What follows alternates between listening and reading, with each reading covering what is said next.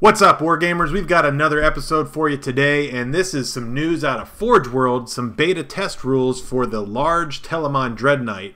This is for the Legio Custodes if you play Horus Heresy, but these are 40K rules, so you can use them as a limited option in your Adeptus Custodes.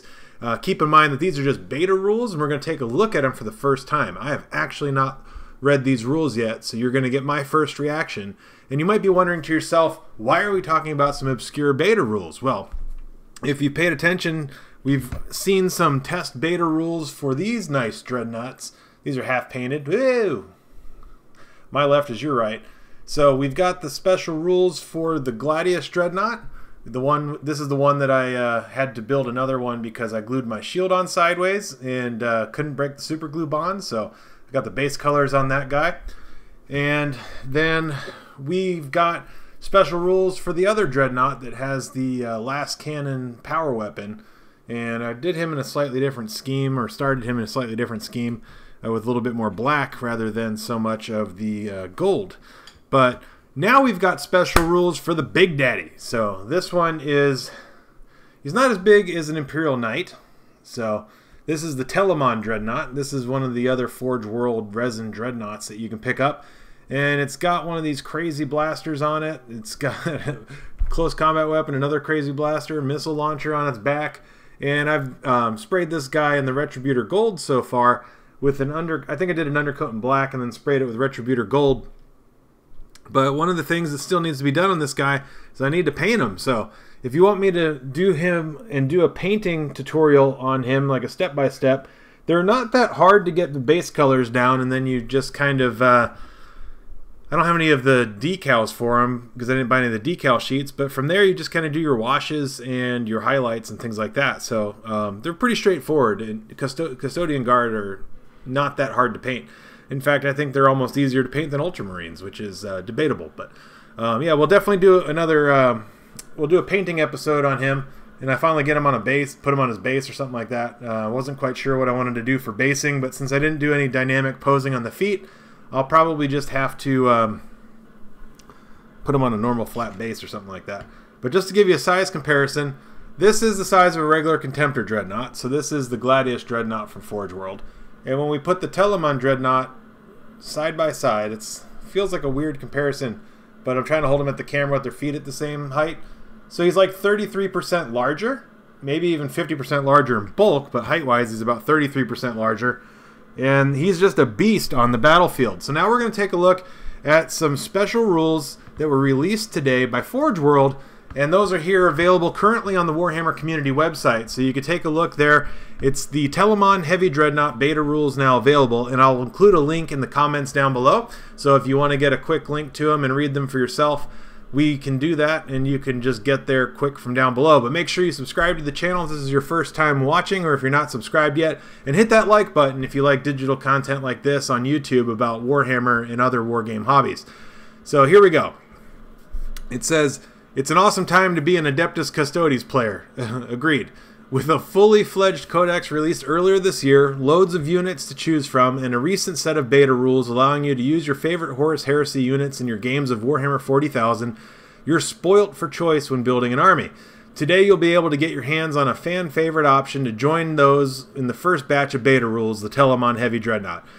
One, I think it's great that Games Workshop is doing this because it allows us to get more miles out of our Forge World units that we may already have, but also twofold, it's going to help them sell a hell of a lot more of these Forge World Dreadnoughts the moment that those become available in your Legio Custodes force. And I feel like thematically, these Horus Heresy style Dreadnoughts have a much better look and feel alongside the Adeptus Custodes than the regular Contemptor plastic dreadnought that came out in the Horus Heresy Betrayal at Calth box game.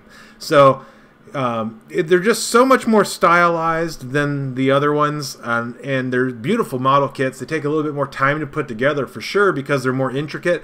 But they're, despite the fact I didn't magnetize any of my dreadnoughts, Forge World does make it so you can go in and magnetize the weapons and arms and stuff like that onto these dreadnoughts. If you already know the magnet size, instead of gluing the arms on here at the joints, you can go ahead and just slap magnets in there and swap your weapons out.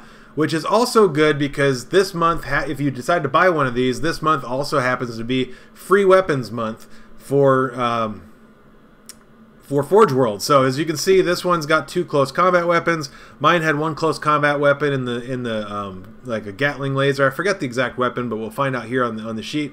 I haven't played with it yet. I bought it because I love the model, and I was buying 2 of the other dreadnoughts anyway, so I had 4 of the other Contemptor style dreadnoughts now in total. 2 of them assembled and primed, and are not primed, and then these 2 that are base coated, at least at a base level. So basically, the Heavy Telemon Dreadnought is a beast. So there's even another weapon that it could have as well. And we're going to go over its rules, but yeah, definitely check it out. It is not cheap. If we go ahead and we look at Forge World, and we want to take a look at the cost of a Telemon Dreadnought, we're going to deliver it to the United States.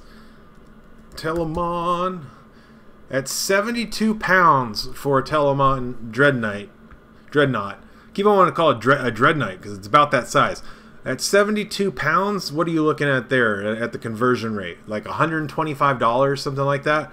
The resin kit was beautiful. There's like no flaws in this resin because I think I got it. I mean, there's like a mold line, I guess, but I think I got it early enough, like pretty much right after its release, that the molds were fresh.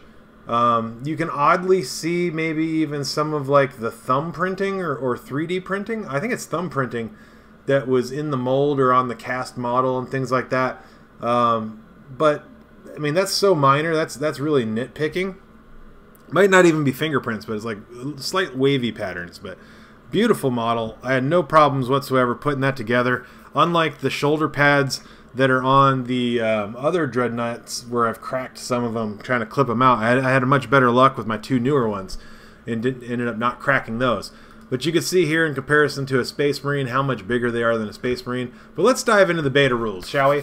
This is news to me here, so let me go ahead and shrink my ugly mug. I don't want to take it completely off camera because I do want to torture you guys at least a tiny bit and make you look at my face while I'm going over these rules for you. But let's go here and do a shrinky dink. There we go. Small corner. So here's the Forge World Adeptus Custodes Previews 2. So if you want to make use of these beta rules, they're not official yet. They want you to provide feedback. Here's the rules on how you provide feedback and how you subject line your email so they can actually find it and tie it back to us. Here's the type of, there's the email address, but here's the type of feedback they're looking for. They want to know, is it OP? Should it be higher points, lower points? What are the stats like? Are the stats appropriate for the war gears? Should it get a special ability, or should it not have a special ability that they deemed it? So let's get into the meat and potatoes, and here is the stat line. So at 17 power level, we don't know the points value right up front, or do we? So 17 power level, it says points per weapon, so that's good. But what's the base points on this Telemon Dreadnought? Well, maybe we'll find out while we're looking at it, but I don't think we have. So assuming it's got full wounds, which it starts with 15 wounds, so that's a beast of a Dreadnought. It's got a 9-inch movement, a 2+ weapon skill, and a 2+ ballistic skill. And if that seems overpowered to you, that's just in line with the fact that the Adeptus Custodes are the best fighters and shooters in the galaxy. Or at least stat line wise they are, and in the fluff they certainly could be, and their dreadnoughts are no exception to that. They don't get any worse at shooting or fighting just because of their lumbering size. So a big fat dreadnought is going to wreak some damage, even potentially on something like an Imperial Knight, depending on its loadout. So it says a Telemon Heavy Dreadnought is a single model, strength 9 without a dreadnought fist, toughness 8, so it's going to be immune to some of those tiny weak weapons, which is nice. 15 wounds, 4 attacks, 10 leadership, and a 2+ save. So again, not odd. The 2+ save is typical of the Adeptus Custodes. This thing probably has an invulnerable save too, in addition to that, if we know the Adeptus Custodes well. So the Telemon Castus is their fist, and that gives them double strength at -3 AP, a solid 3 damage per attack. So that's up to 12 damage that it can have on its output. And you re-roll wound rolls of 1 for attacks with this weapon, which is you're basically wounding everything on a 2. So that means you're not only hitting on 2s, but you get re-rolls with the fist. So that's beef right there. And then twin plasma ejector, which is the Okay, so that's the blast weapon that's on the fist. That's an 8-inch range, heavy 2d6. So think of this as basically being like a twin-linked plasma flamer. It's not going to be like a bullet shooty weapon or whatever. This thing's just shooting like a big swath of plasma out of it. So strength 7, AP -3 and 1 damage. So that's just like a plasma gun basically. And it says this weapon hits its target automatically. So there we go. We know it's a flame weapon. I wonder if it can be used on the defense if somebody decided to charge a dreadnought. We'll have to take a look and see if they have those rules.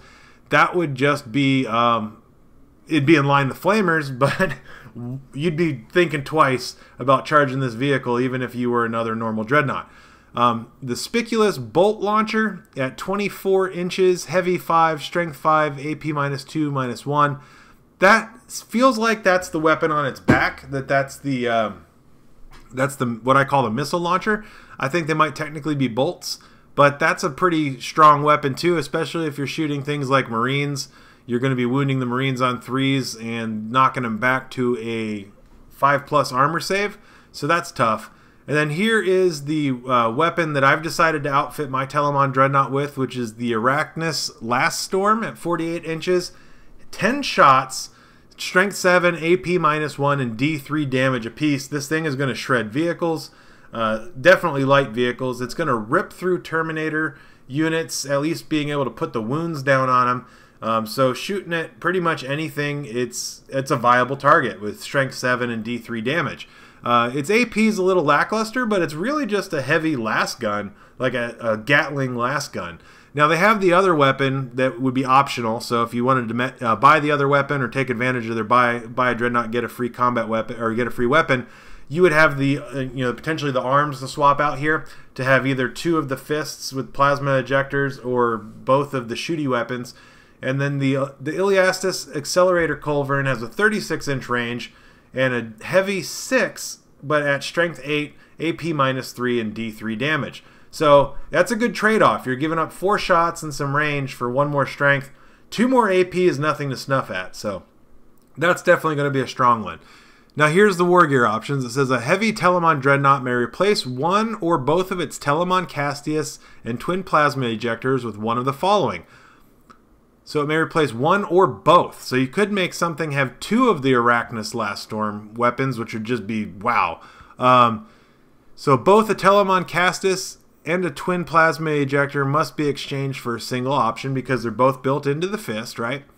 So they can either get the Arachnus Last Storm and or Iliastus Accelerator Culverin. If you do that, it's saying the twin plasma ejector is 60 points. So that's for each fist. The Arachnus Last Storm is an even trade, so you get that for 60 points also. The Accelerator Culverin slightly cheaper at 45 points, and the Spiculous Bolt Launcher on its back is included, so it's at no additional cost. 220 points per model. I don't know why I didn't see that earlier. So that's 220 points base cost plus the cost per weapon, presumably. And then you have its melee weapon, which is 60 points apiece, 65 points per pair. So it looks like you have to pay for the twin plasma ejector. That doesn't seem right because on the weapon it's actually built into the fist. You couldn't build them with the fist without that plasma ejector, unless they sell a different fist than what I received in mine. So let's go into the rules. There's that invulnerable save. So in addition to having crazy toughness 8, 2+ armor save, it's got a 4+ invulnerable save from its reinforced automantic barriers. Here's the Spiculous Volley. So this is based on the bolt launcher on its back. It says, if this model remains stationary during its movement phase, it can shoot its Spiculous Bolt Launcher twice in the following shooting phase. Ooh, dang. So you're going to be firing heavy 10 out of this thing here. This really just makes this whole thing a Firestorm base, and it is a lot of points, being that it looks like you're going to be camping out at about 300+ points, but it's going to be putting out some damage for sure. And this is all beta rules, so we don't know if it's going to be dumbed down, if the points are going to be changed, whatever the case may be. We don't know. Here's Unyielding Agent. So this is in addition to its armor save or its invulnerable save. We roll a d6 each time it loses a wound, and on a 6 it ignores the wound that's lost.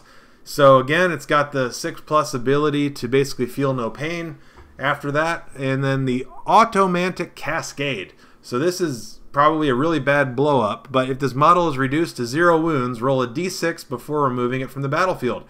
Only on a 6, it explodes, and each unit within 6 inches suffers d6 mortal wounds. So don't be nearby if you're going to be there when the final wound goes off. But it is a 1 in 6 chance, so it's not likely to actually blow up. But when and if it does, it's going to go up like the grand finale at a fireworks show. So comment below what your thoughts are on this bad boy. I'm interested to see if a lot of people are digging the stats on this model. Yeah, I think it's an obscure model that a lot of players probably don't have their hands on yet. But I highly recommend, if you're into playing Adeptus Custodes, definitely get your hands on the Gladius Dreadnought and the other Dreadnought, and then get your hands on the Telemon, because this means that these Forge World models are now going to become not just chapter approved, but they're going to actually get 40K rules that allow you to play them in the new 8th edition 40K rather than just in the Horus Heresy game set. So talk to you guys soon. This has been another video from Budget Wargamer.